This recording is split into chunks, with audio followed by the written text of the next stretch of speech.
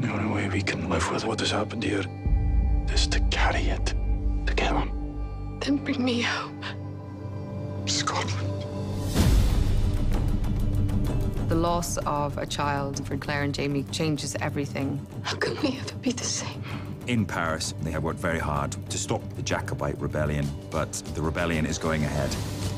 So they go back to Scotland, where at least they're home and among the people they love. But then this letter arrives. Stuart Crest.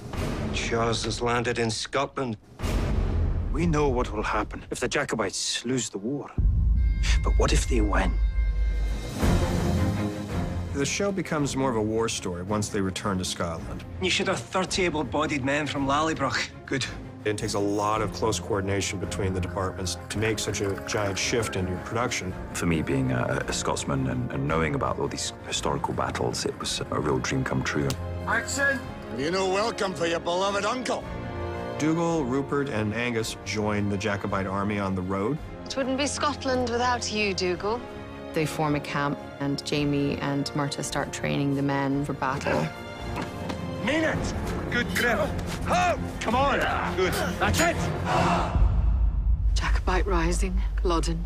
It's all coming to pass, isn't it? Claire knows from the future and from history that it's a failed rebellion. Have you given up trying to change the future then, Sassenach? You want to fight for Prince Charles?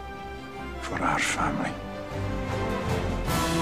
Now the Jacobite rebellion is underway, and the war has begun in earnest. It is intolerable! Claire and Jamie have no option but to fight. This is it. Mount up! The great battle for the Highland culture. Ah!